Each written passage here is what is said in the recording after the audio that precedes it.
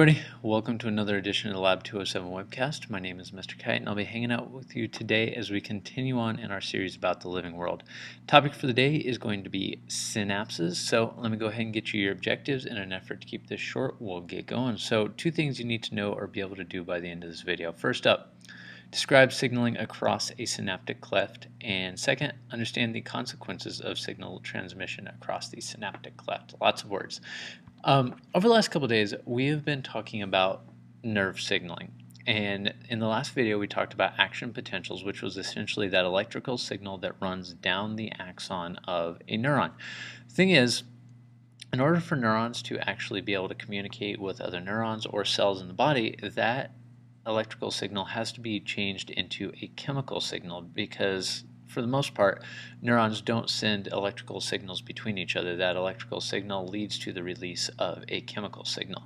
Now, the synaptic cleft is the place that the axon of one neuron meets up with the cells that it's targeting or another neuron itself. And where those two cells meet up, there's a small gap in between called the synaptic cleft.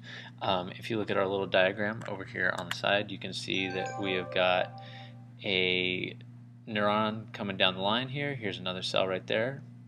See the axon hooked up right there with the other cell. Zoom in, you can see that there's a small gap right there, and that is the synaptic cleft. All signaling happens across that gap.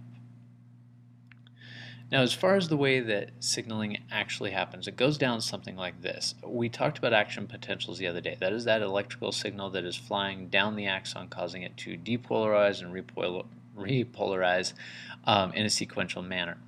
When that action potential hits the end of the line, at the end of the axon, at the synaptic cleft, what it does is it signals vesicles, and those vesicles have got neurotransmitters inside of them. Neurotransmitters are different chemicals that cause a response in another cell, whatever cell that they are targeting. So you've got your action potential, races down the line, it signals the formation of vesicles, which are those guys, and each of those vesicles has neurotransmitters inside. When the action potential hits the end of the axon, it tells those vesicles to fuse with the membrane. When they fuse with the membrane, they dump their neurotransmitters into the cleft. Those neurotransmitters then bind to special receptors on the membrane across the way. The membrane across the way is called the postsynaptic membrane. I'll talk about that in a second. But those neurotransmitters bind to that postsynaptic membrane and initiate some sort of response. Now, when they bind to the postsynaptic membrane, essentially what you get is either an excitatory response or an inhibitory response.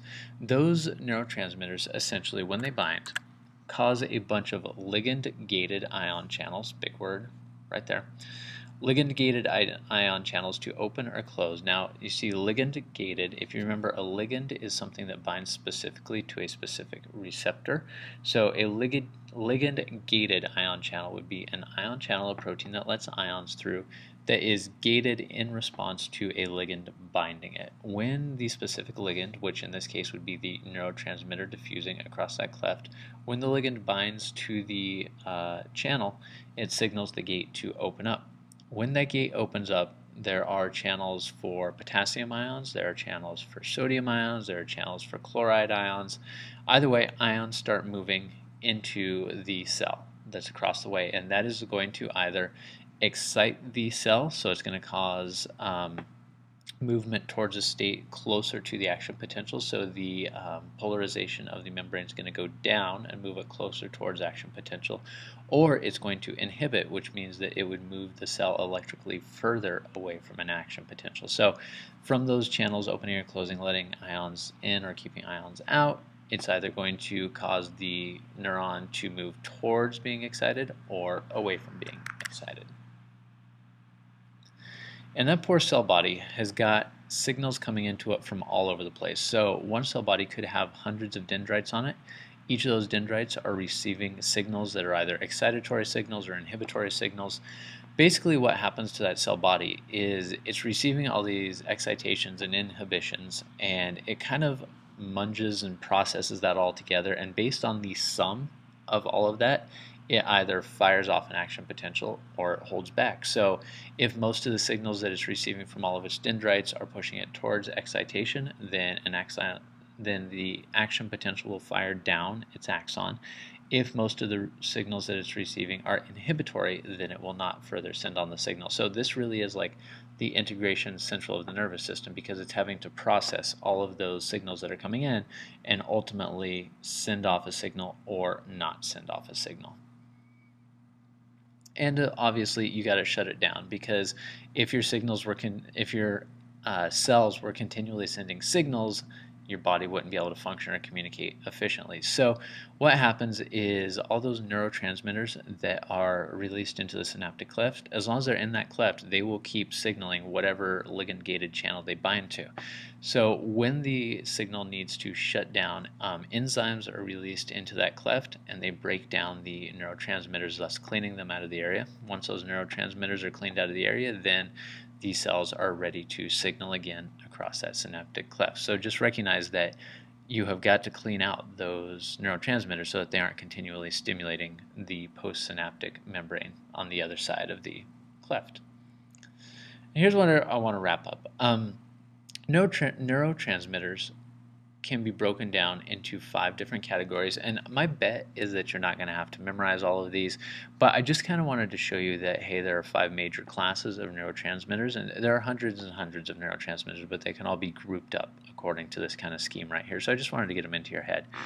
There's one group of neurotransmitters known as acetylcholines, and these guys are central to nervous system function. They are active in learning and memory and muscle stimulation and all kinds of stuff. So they're a big deal. That's one class. You've got amino acids, which are just single amino acids. Remember, amino acids are hooked together to make proteins. There are single amino acids that act as neurotransmitters in the central nervous system and the peripheral nervous system. Nervous systems, we'll talk about them in a couple videos.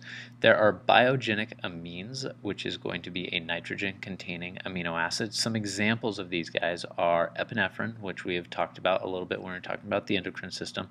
There's dopamine and serotonin, which are responsible for mood control. You got neuropeptides, which is going to be, you see peptide right there, which means it's probably going to be some sort of protein. Neuropeptides are involved in pain, so actually feeling pain, and on the opposite end, they are also endorphins, and endorphins actually dull the pain. So these neuropeptides are involved in feeling pain and actually dulling pain. Then finally, you've got some gases. Gases act like local regulators. Obviously, if a gas is released at the synaptic cleft, you can't have an enzyme come in and clean out all the little neurotransmitter particles. So these just work on the cells in the immediate area. One example of a gas would be nitrous oxide, and that is involved in some dilation responses in the body. So that's it. That is signaling at the synapse, helping one cell to talk to the other. Thank you for joining us on the Lab 207 webcast. My name is Mr. Kite, and we'll see you again.